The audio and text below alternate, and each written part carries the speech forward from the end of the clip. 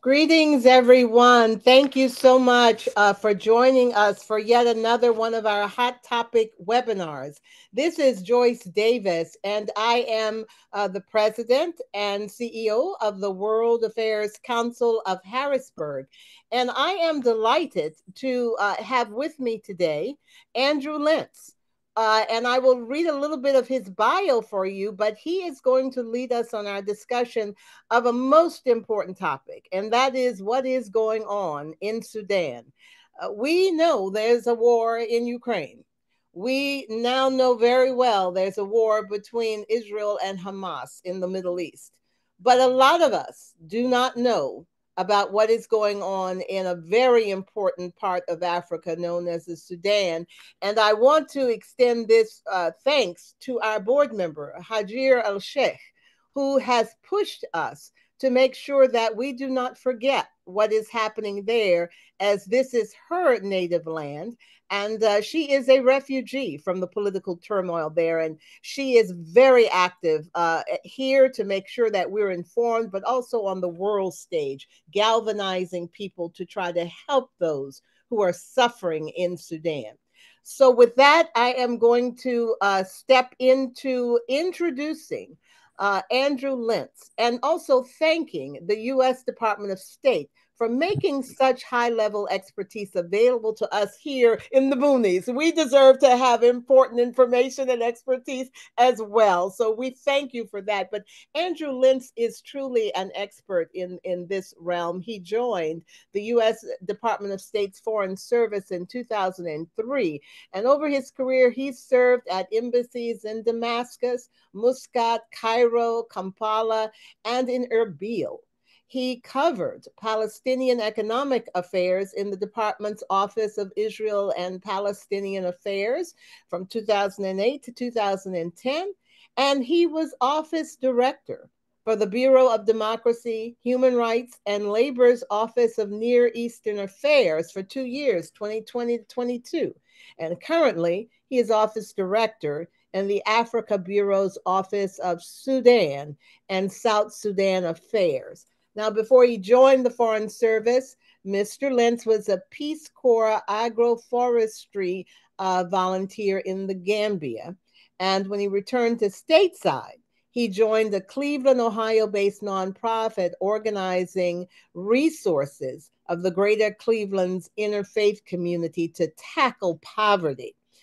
He received a Master's of Public Policy from Harvard University's Kennedy School of Government. And I want to once again welcome him and to say, let him know that we also are very much involved in interfaith activities. In fact, we just helped to lead an interfaith prayer vigil for the Middle East. So you're in good company, Mr. Lentz. So let me turn it over to you. I think we've already agreed on how we're going to do this. We're going to let Mr. Lentz hold forth and give us the overview we need so that we can at least ask some intelligent questions going forward. So, Andrew Lentz, the camera is yours.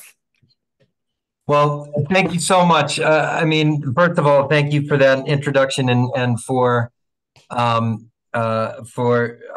the highlights of my bio.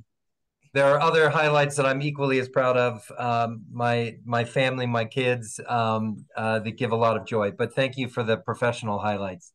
But also, I'm deeply honored to be with you. And I know before we started the call, understand your background in this part of the world, in Sudan in particular, and then also to your board member. And I just want to acknowledge her expertise and the expertise of others on the call.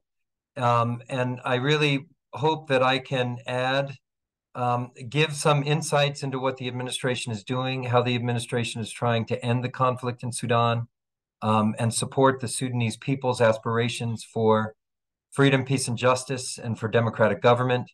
And then really be here to take advantage of your expertise, to learn from your questions, and then hopefully be able to really answer in full. And if I can't answer directly, I'm certainly willing to come back or to have a follow-up conversation as appropriate.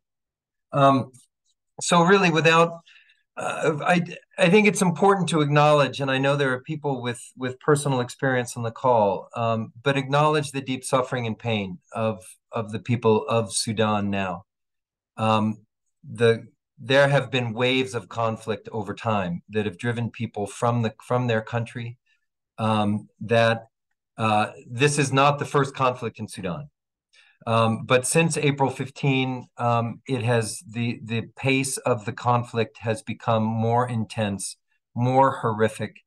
The reports of atrocities, including conflict-related sexual violence, I think are deeply appalling and should shock us all. And this conflict has gone on too long. The suffering's too great. And the cost to Sudan's future is really too immense to quantify. And not only do we want to acknowledge, before we start talking about the big picture policy things that often sound bloodless and at 30,000 feet, but also to the bravery of the Sudanese people. So not only the suffering of the Sudanese people, but the bravery of the Sudanese people. And the fact that on the front lines right now, there are the very people who brought down the Bashir regime, who were instrumental in that revolution, are still active in emergency rooms on the front lines, doing with very, very little to keep a frayed medical infrastructure in the country that is buckling and falling apart under the weight of conflict, keeping that alive enough to be able to respond to the emergency needs of people on the front lines of conflict. You've got communities in Darfur, particularly women and young women and children, who their incredible resilience, both inside Sudan and also those who have been able to flee Sudan to neighboring countries, their bravery and resilience in the face of atrocity.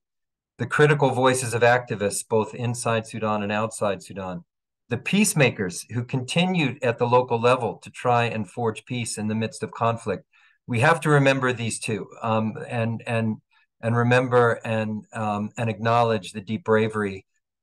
They're doing the hard work, and I think it's their work, as well as the picture of the immensity of the suffering, that really animates U.S. policy, animates our approach, and it makes sure. And I can assure you on the call that even with all of the things that we know are going on in the world, in Ukraine, in the Middle East, as you said, Joyce, at the start, that the administration has not taken its eyes off of Sudan. It hasn't taken its eyes off of the real risk of regional of a widening of this conflict in the Horn of Africa, and is committed to trying to resolve this conflict, and helping Sudan's democratic transition get on track. So that's important to say. We can chew and walk and chew gum at the same time. We can focus on what's going on in the Middle East, and we can and we are still focused on Sudan and trying to resolve it there. So quickly, before I get to what we're doing, just to remind people, we nominated our first ambassador, John Godfrey, after a 30-year hiatus to Sudan back in August of last year. He immediately started to work with a wide range of Sudanese parties to try and get to resume Sudan's democratic transition. He supported, with support from Washington, what was called the Framework Political Agreement. It was a Sudanese-led effort to try and really recreate a civilian-led transitional government, and to undo the military takeover of power from October 25, 2021. And this, for the course of the year leading up to April 15, 2023, was a main drive of U.S. policy and effort. And really, we got to a point where we felt we were almost there. And I think if you talk to many many Sudanese, they would say the same thing, that we were making progress on multiple lines of effort, looking at transitional justice issues and security sector reform.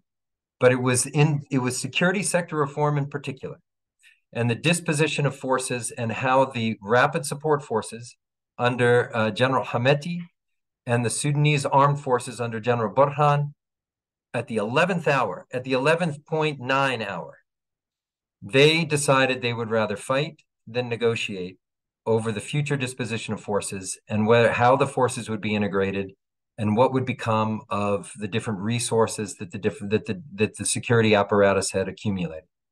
And so since April 15, we have seen these two belligerents go at each other at the expense of the people of Sudan. What we did immediately after April 15 was to engage in emergency diplomacy, working closely with the Kingdom of Saudi Arabia, which had unique leverage to be able to bring the parties to the table in what we called the Jeddah talks. Those talks lasted until about June 21. They were imperfect, and I think many people on this call will know that. They were able to pull together very limited periods of ceasefires that were often broken very quickly after just 24, 36 hours by the parties. But at the end of that time, at the end of what we achieved in Jeddah, we were able to support the evacuation of American citizens and other nationalities, and Sudanese who needed to get. So that was one, evacuations of personnel. Two, we were able to allow Sudanese within Sudan to take advantage of pauses in the conflict, to be able to get to places of safety, to reunite families, to bury their dead, to do these kinds of things.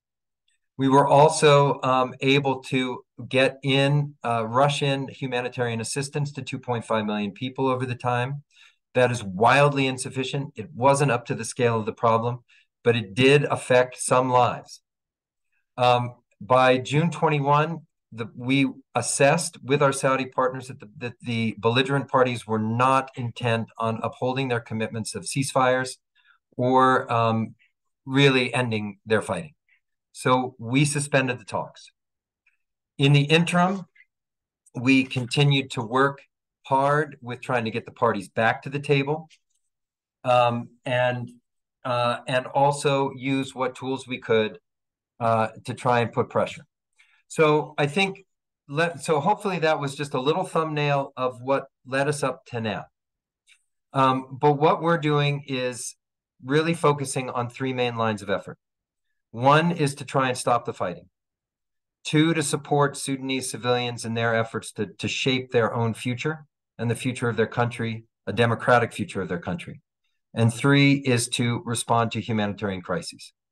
So in the first line of effort, to stop the fighting, one of the ways we're doing this is through pressure.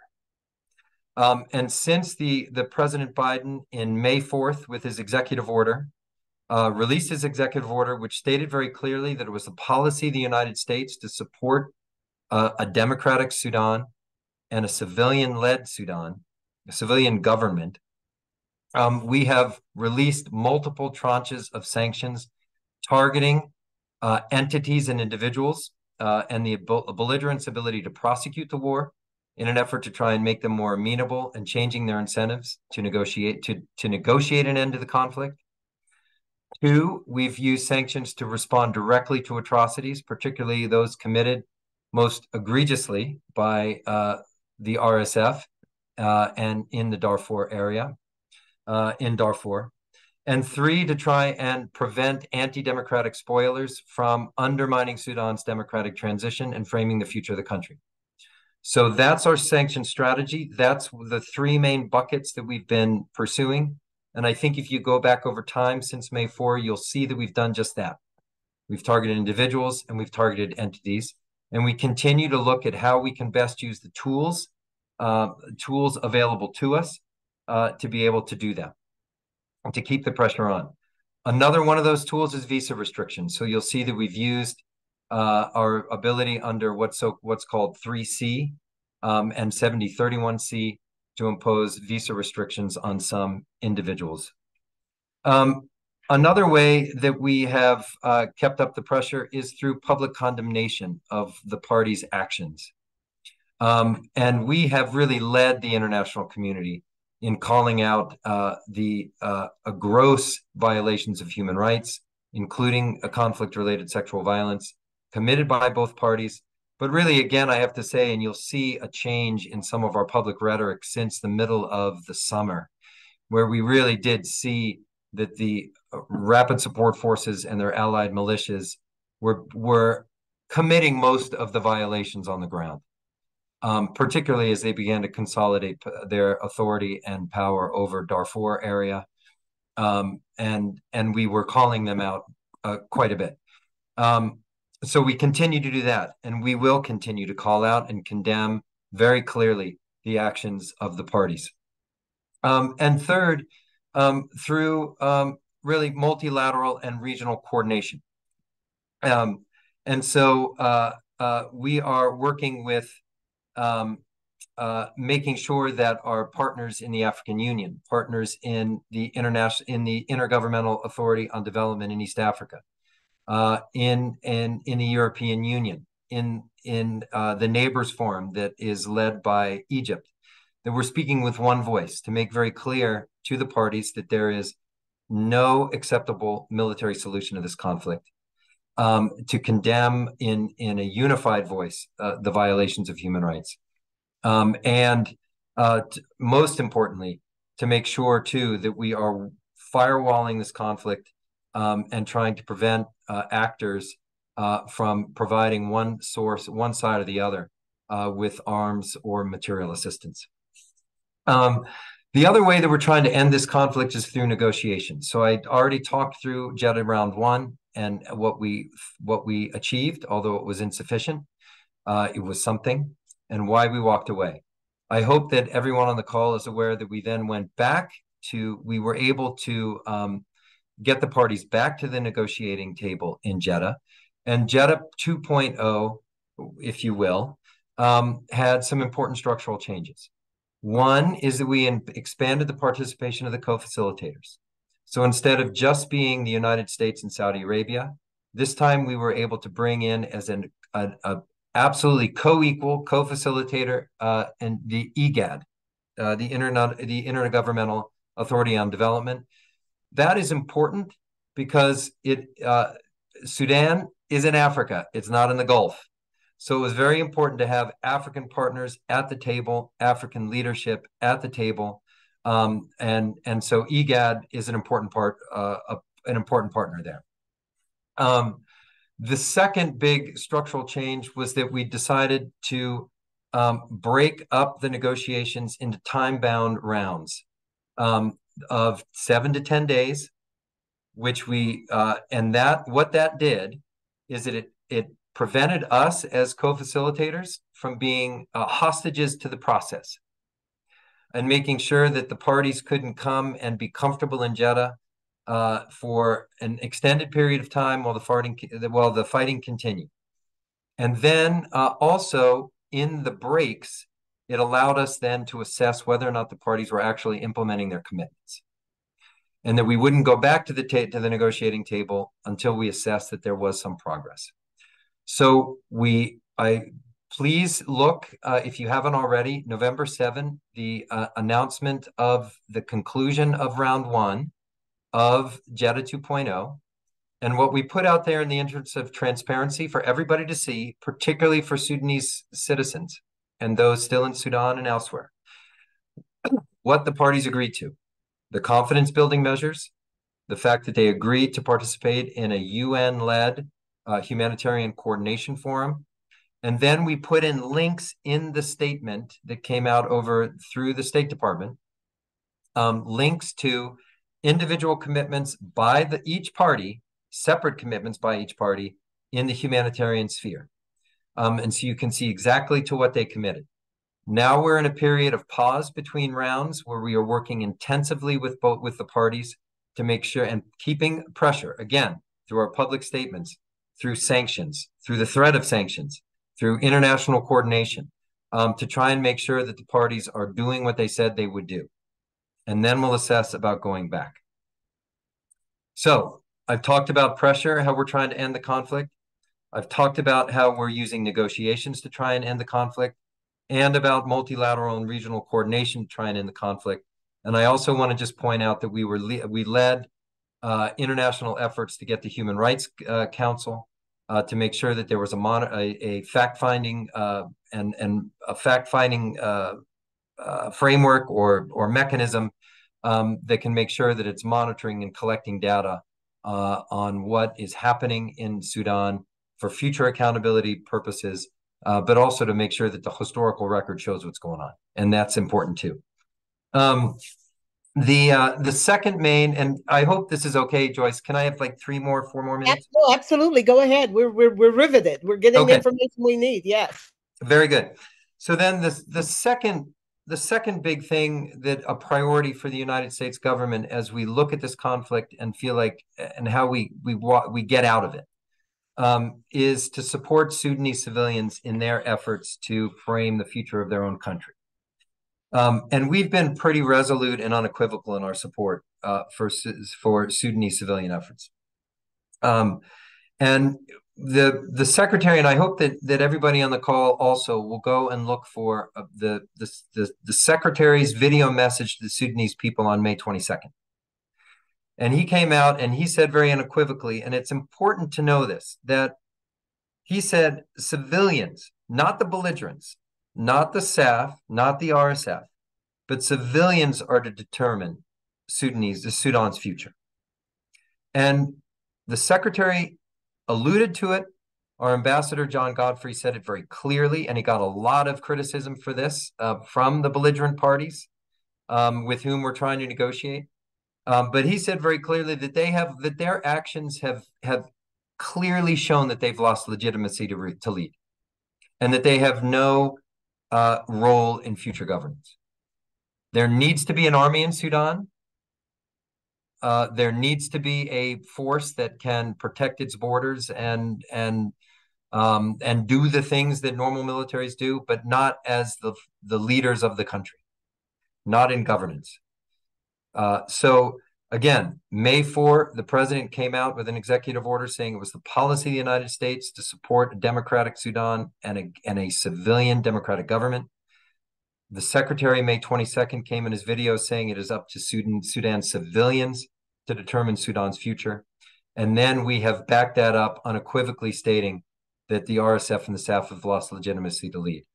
So we continue to support Sudanese efforts, a broad, diverse group of Sudanese from across the spectrum, resistance committees, labor unions, women, representatives of marginalized communities, youth, political parties, eminent personalities, if you will, that we're trying to help them coalesce and begin to speak with one voice, so that they can shape the politics of the country going forward. That is the second main line of effort. We continue to do that, both diplomatically and with assistance as we can. And thirdly, we continue to address the humanitarian needs of the country. And so we are the single largest donor of humanitarian assistance to the people of Sudan. We continue to lead and encourage donors to step up and increase their contributions. Our contributions comprise more than 50% of all the contributions to Sudan. And it really is important that all of us, those on this call, we do it through our diplomatic channels, is to keep the pressure on other donors and other partners who care about the future of Sudan to up their contributions to make sure that assistance is going in. Now, I see some messages coming in the chat box, which I think are important. We're also working very closely with partners and neighbors in the region to make sure that we're also rushing assistance to refugees from the conflict, and helping those countries, making sure that those countries continue to keep their doors open, and that they are providing the assistance that refugees need. The other thing that we're doing, but it's important, and this is something that I would love to hear experience from those on the call too. But we're looking for ways, and we are already doing it, to support also the emergency rooms within Sudan. So not just, we're working with the UN, we're working with the major international implementing partners, but we're also looking for ways of how we can get assistance to Sudanese at the grassroots level, on the front lines, that are trying to meet the immediate needs in conflict areas. I'm not going to lie to you, it's hard. And it's not the way that big donors normally work. So we're really trying to learn as we go. We're trying to identify quickly the partners that we can rush assistance to. We're trying to scale it up once we've gotten lessons learned, but also very conscious of the do no harm principles, because these people are not just, as I said at the top, they're brave and they're under threat, and they're going to continue to be under threat, particularly if there's a big waving American flag there over their heads. So in sum, I think that's enough to hopefully get the conversation started. Absolutely. Yeah. We are focused. We know we've got to end the conflict. We've got to support the Sudanese people's democratic aspirations, and we've got to meet immediate humanitarian needs. And we're trying to do it with all the tools at our disposal. So let me stop there. I think that was an excellent overview. You've got two warring generals who are simply battling out in the most brutal fashion, threatening women, especially with sexual violence. I mean, this is just beyond the pale of anything that anybody should be able to tolerate on planet Earth. That being said, I mean, we get it, why we should care about this. One of the questions that's come in is one we get all the time. And why should Americans care, right? Why we're repeatedly told about the strategic importance of the United States with Ukraine and of the Middle East. So again, we should at least address this issue. Now, for me, it's just humanitarian. We're on this planet Earth. This should not be allowed to happen. But are there other arguments we can make to people who simply said it's not our issue, it's not our problem? Yes, and I think you're absolutely right, and I don't think we should. I'm not, and please, Joyce, I'm not saying you are. I think we should not be ashamed, and we should almost full stop say, why do we care? It's because, one, we can't have another genocide happen under our collective individual watch on this planet. So I think there is real reason to worry about this. There is real, we should be deeply concerned about the reports of ethnically targeted killings, of ethnically targeted and sexual related, conflict related sexual violence, of I mean, you read the stories of women who have escaped this conflict. And I think as our ambassador, Linda Thomas Greenfield, said in her opening remarks to a humanitarian conference in Cairo just recently, that as horrific as this is, the people who have escaped the conflict into Chad or other places, in some cases, they're the lucky ones. Because the people who have remained, the IDPs, those who are still suffering day to day from the conflict, they are facing immense horrific horrors. And even the refugees who have escaped, they are still under threat. And so I think and you read their horrible testimonials of, this one woman saying that she can't even remember how many times she's been raped at this point. So I think that is a reason we should care as human beings, as those who don't want to see this happen ever again in our lifetime. That's one reason. I think second, just looking at the geography of where Sudan is, it is on the Red Sea. It straddles both sub-Saharan Africa and North Africa. It is on a line across the continent that is called the Sahel. I know all of you on this call know that. I apologize for sounding like you don't. No, you should. But I think, Yeah, you but should this is a, clearly. Yeah. yeah, but it's a critical area. And I think you've seen across, what's going on in Gabon, in Niger, in Mali, across the board, where spaces of conflict, where there is poor governance, is becoming areas where extremist groups are finding footholds, where you see Wagner and other groups like this coming in to and taking advantage of these spaces that are vacuums. And so this is another reason we should care. That if this conflict is allowed to spiral more out of control, to break down along tribal lines, and if Sudan ends up being partitioned into something that looks like a Darfur and an East Sudan, I think you're going to find that there are very bad actors who are going to take advantage of this, and it's not only going to affect the interests of the Sudanese people, our friends in the region, but someday, very soon, it's going to come to our borders. So I think that's another reason that we should desperately care about this. So let me stop there. Maybe that's enough. I think those are all very good points. You brought up Wagner, and we'll get back Okay. to some of this, but I'm going to let Hajir. Hajir, I have unmuted you. I think you're able to speak now if you want to ask a question or make a comment as well. We've got a lot of territory to cover here, but I thought I'd let you. Yes. Go ahead, Hajir. Yes. First of all, thank you very much, Andrew, and thank you, Joyce, for bringing awareness to this important matter. And what Andrew covered here is exactly what I was looking for people to know and hear, because unfortunately, sometimes we have to know why we should care. Just being human and caring about other human, it is not enough anymore. But I wanted to just bring attention to the gross human right violation that is happening. Many cases of rape, torture, human trafficking now happening. And that's something you don't see and you don't hear a lot in the media anymore. There are bad cases of even, like you just stated, Andrew, even after they escape as a refugee, even from before, refugees face many struggles and obstacles where they're at. Now it is even more if we consider the large amount of people that are fleeing to Egypt, Ethiopia, Chad, and neighboring countries. And I do understand that there is a large amount that is actually seeking refuge in those countries, and they might not be able and ready to take them in.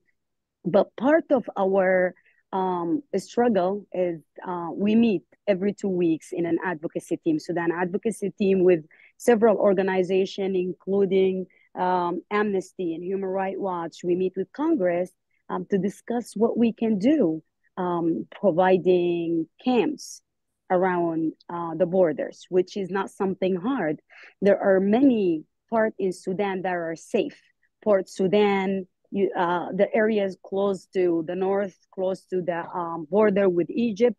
Why can't we pressure UN or us here try to provide at least a medication, provide relief in that area. Uh, we can pressure our allies, Egypt, Saudi, UAE, etc., to better uh, like the life situation for refugees there. They are still struggling, and yet they escape Sudan, but they are still facing rape, torture, hunger, a lot of homeless. Uh, there is no jobs there.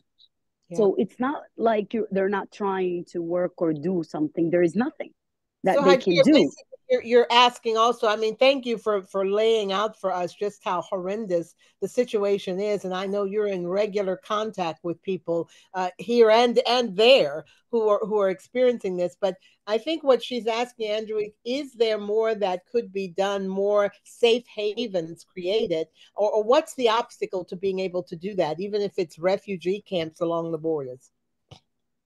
Yeah, no, thank you for that, and thank you for your I know your personal experience and what you're bringing to this conversation. And really, it's a great honor to be able to learn from you and hear from you.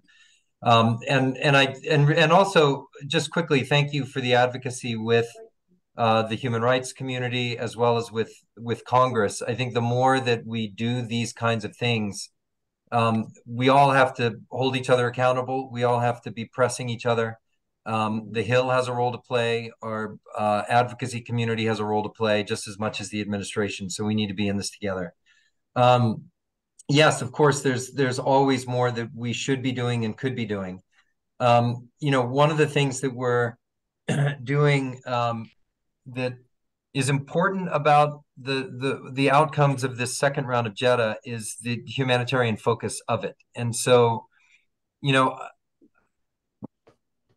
our priority going into this is to make sure that we are we prioritize the humanitarian response in this round. And well, let me finish that thought, and then I'll come back to a second one that I really do want value pushback and hearing from you. But prioritizing that, the prioritizing empowering UN OCHA to make sure that they are really leading in terms of coordination on the humanitarian assistance front, to engaging the belligerent parties to make sure that they are tearing down obstacles to humanitarian assistance, that they are allowing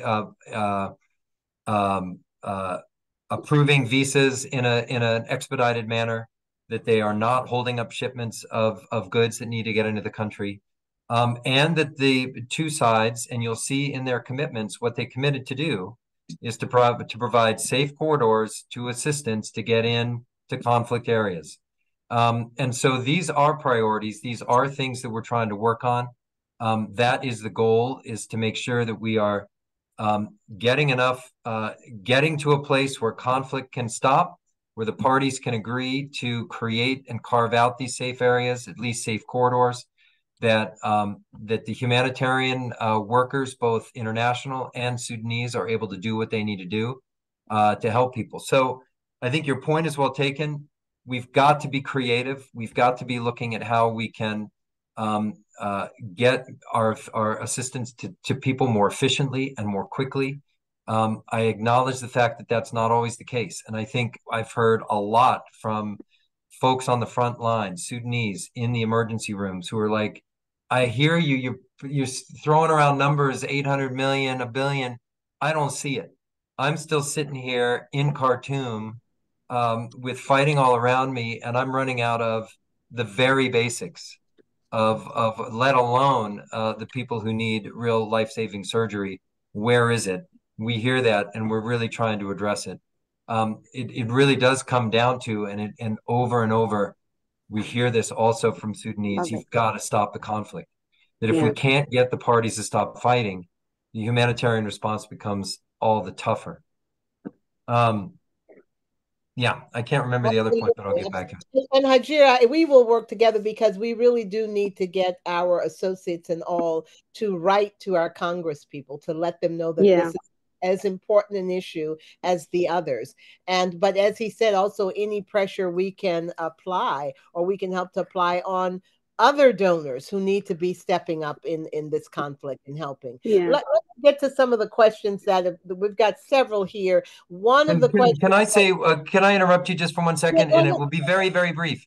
But I think also just know that, you know, resources are a problem and they're scarce. And the conversation in Congress is often, when the administration comes forward with supplementals and a request for additional funding, some of that money is for humanitarian responses around the world, but also in Sudan. And so that's an important form of advocacy too, that if people care about the humanitarian needs of the Sudanese, it takes money, and we need the Congress to hear that. Absolutely. I have a question from that says, "Can you please speak more about the withholding of visa processing as a pressure tactic?" And the question is, does that cause more harm to civilians? If is that hurting their ability to just leave if you're doing these kind of pressures on withholding visas? We get it for the bad guys, but is it hurting the good guys too? No, I would say no. I mean, the tools that we are trying to be very conscious. We're very conscious of that. And so the tools that we have are using are targeted. And they are targeted, and you'll see it. And I really do want people to go back and take a look at what we've announced over time. You can go to Treasury's website, search up OFAC, Sudanese sanctions. You can see also, if you go to the State Department's website, you can see the public announcements from the spokesperson or media notes from the secretary's office. But you'll see that we specifically name who we're sanctioning. We specifically, in cases where we can't due to privacy laws of kind of visa consular privacy laws, you'll see exactly the class of individuals that we're targeting. So this is not a kind of a broad blanket sanction that's hitting the victims of this conflict. We are targeted, and it's meant to try and change the calculus and change the incentives for the belligerent parties. Very good. There's also a question that says, "Can you say more about firewalling blocking the sale of arms to the region? How does this work, and how is it enforceable?" Yeah, no, this is a great question. And so, what I meant by that is it's a key part of our regional diplomacy and a key part of our international diplomacy, working with our partners in the African Union, in IGAD, in the European Union, at the, all of our like-minded partners on the continent and off the continent, that we're making very clear that there is no acceptable military solution to this conflict, and that we have to stop any country or actor from providing assistance to one side or the other. This is a hard work. I think you can read the New York Times, you can read the Wall Street Journal, and you'll see that we haven't been 100% successful. That there are still credible reports that goods are getting into the country and supporting both sides. But it doesn't mean that we don't stop the diplomatic work. And this is private diplomacy as well as public diplomacy. But I also have to tell you, and just for your awareness, I mean, it would be great to be able to go into the UN Security Council. It'd be great to go to the UN. That seems like a natural place where you could go and you could create a unified voice and be able to implement and enforce international UN sanctions to stop this. But the council dynamics are horrible.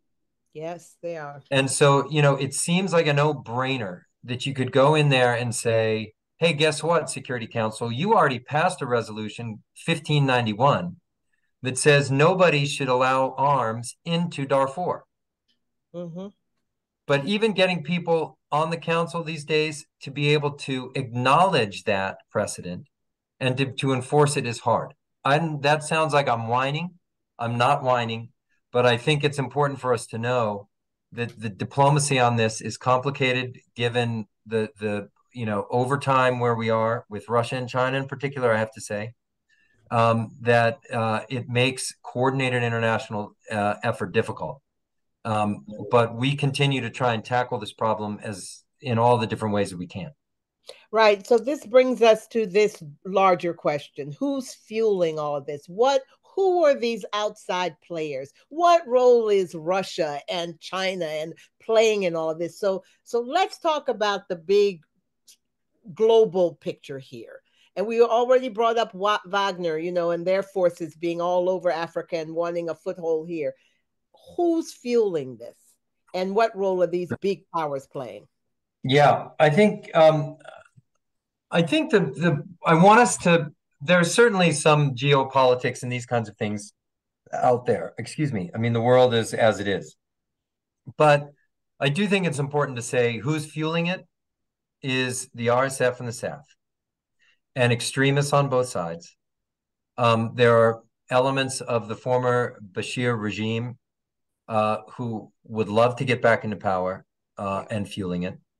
There are actors who participated in the genocide of 2003, 2004, that time period in Darfur, who are still active, who are doing the same crimes they did before, who are fueling this. So I do think it's important that we keep the focus where the focus needs to be. And primarily, it's the belligerents who are doing this. But then, as they continue to fight it out, it creates more and more opportunity for people to pick a side, to begin to look at what their own interests are, and try and advance them by supporting one side or the other. The conflict plays into regional dynamics that are already there. I mean, you've got tensions pre-existing tensions between Egypt and Ethiopia, between over the GERD and use of Nile water. You've got Wagner, as you said, kind of present and running around. So the more this conflict goes on, the more that the extremists in the SAF and the RSF fuel this thing, the more that parties are going to try and take advantage of it. Now, I can say that, I think Russia and China, it's important in the context of the Security Council and other things. There are dynamics there that make that difficult. There is not some big like China forces coming in or, Russian forces coming in. Fortunately, and we just have to try and keep it this way, Sudan has not become the new like geopolitical or kind of geostrategic global battlefield. But I think that's what is so critical about the focus of U.S. diplomacy and the focus of what we're trying to do with our partners in the region and elsewhere is to stop this conflict before we get to something like that. And it's not a hard thing to imagine where you go from the country splitting to the regional powers all of a sudden getting concerned, starting to do proxy stuff, to then all of a sudden that blossoms out and starts affecting other efforts. And then all of a sudden you do have something bad. Right. That's what Nigeria's warning. She's saying in 2018, they met with Congress people and they warned about the Wagner Group's involvement and the possibility of Russia and China seeing an opportunity to advance whatever. Seeing that. So it is very much an issue. Let me see what else we have here. We have so many things there. We've talked about the firewalling of a sale of arms in the region and if that's enforceable. The other question that I think is still out there is how large of a factor is control of the country's natural resources? I mean, they're fighting to control the country, but what else are there natural resources at stake here? Absolutely. And I think it's one of the things that if you look at our sanctions, we get at this a bit. And you'll see that we targeted some companies involved in the gold extraction, gold trade. And we've also tried to call attention through one tool that's not a sanction tool, but to say that the international supply chain should recognize or know that any gold coming out of Sudan is conflict affected. That we need to be aware of that. And hopefully we were hoping to send a signal to the private sector and others that this is dirty stuff.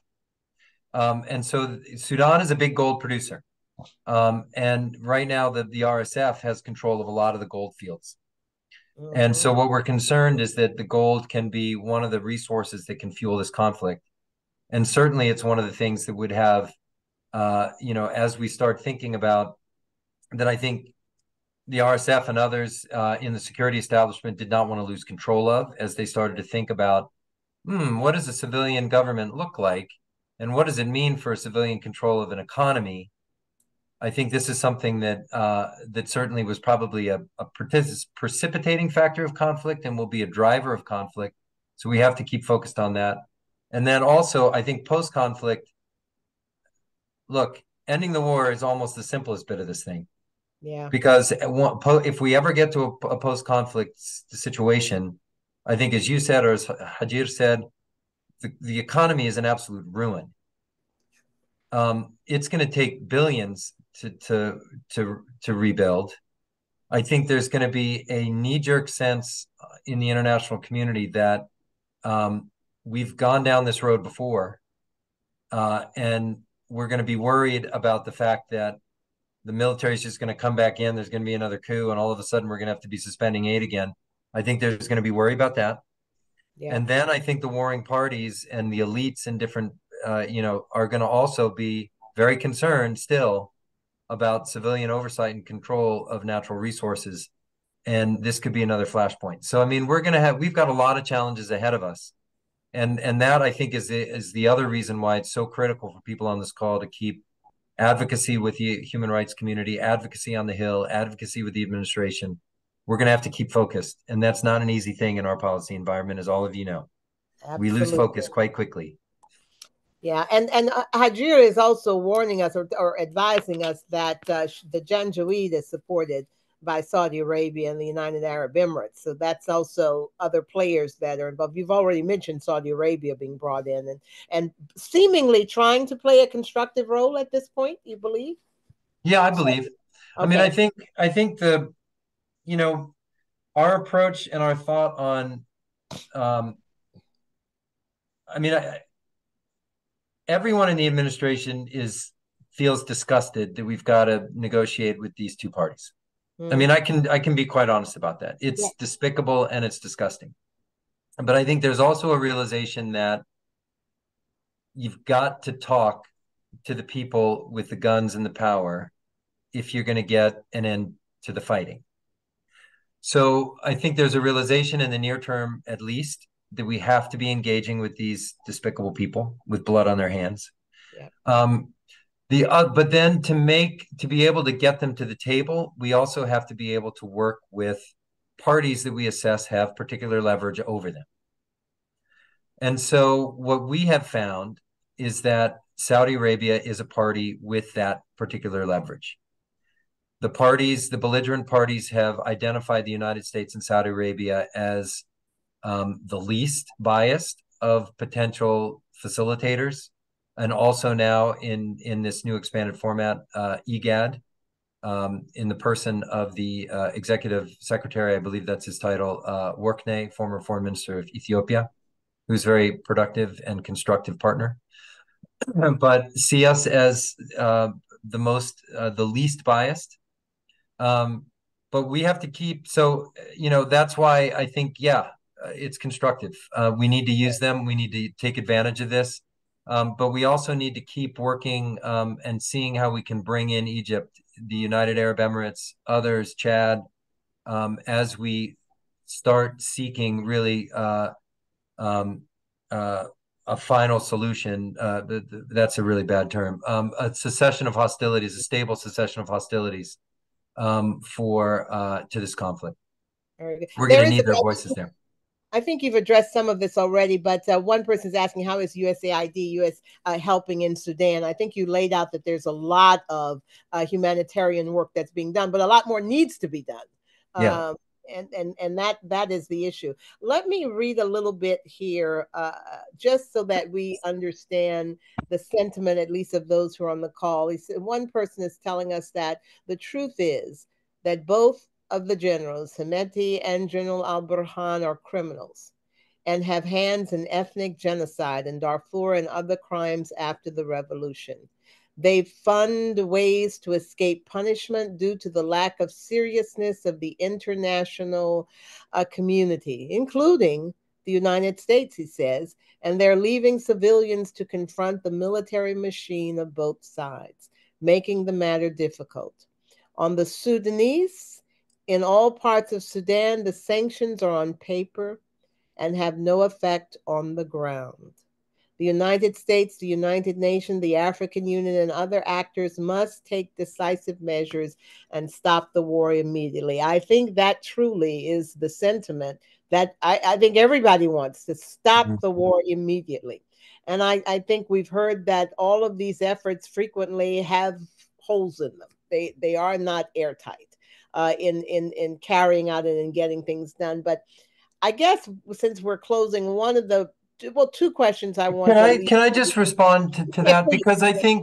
I think you're absolutely right. And I have to say, over the almost 20 years as a diplomat with, I'm often humbled at how little leverage sometimes it feels that a superpower like the United States has.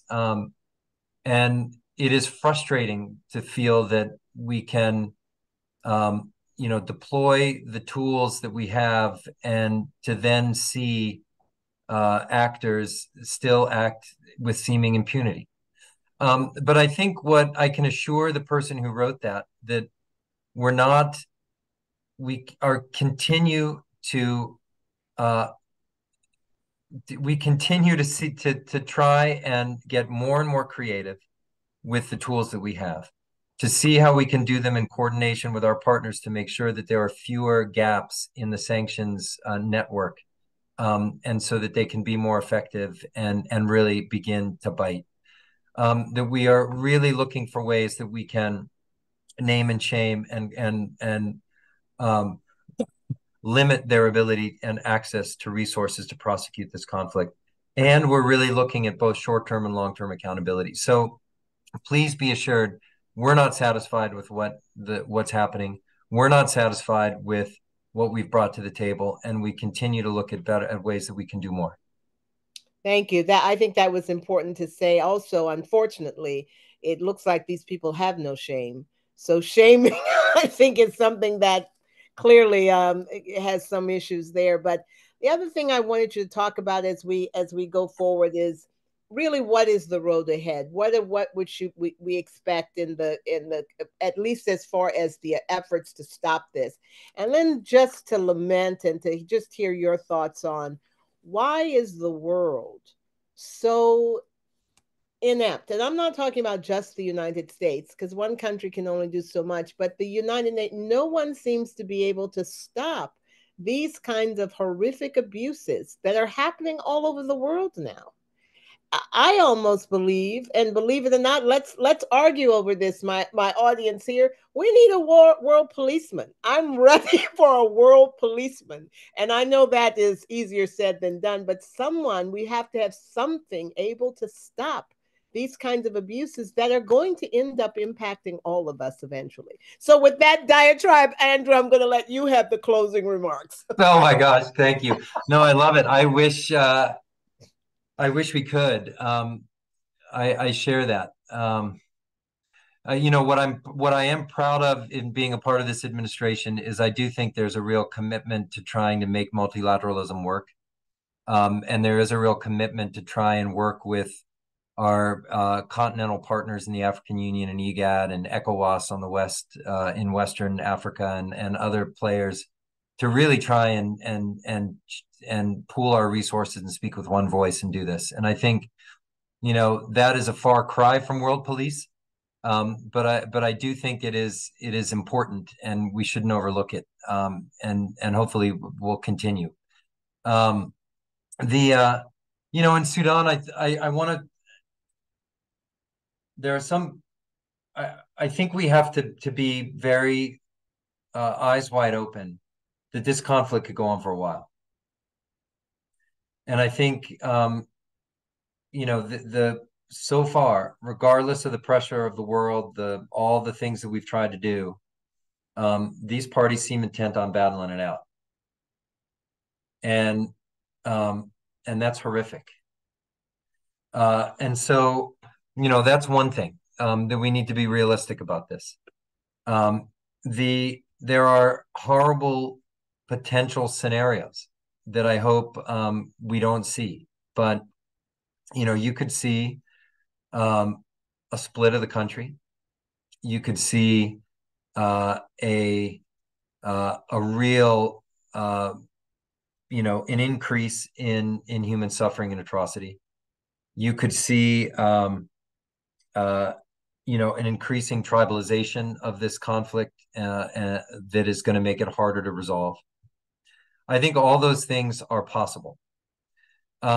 But what then we are committed to do, and we're going to keep doing, is to intensify our efforts to try again to end the conflict as soon as we can.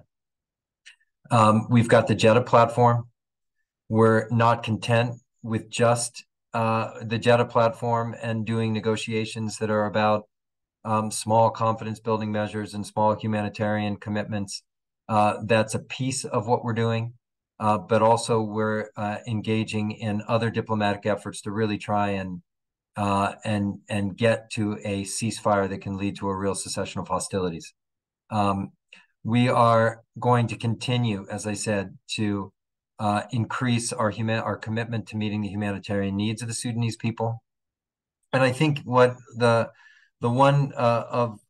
person who wrote that really, really well written and thoughtful response about the conflict, I think, the Sudanese people are bearing the brunt of this, and they don't have the weapons and all that that the belligerents do.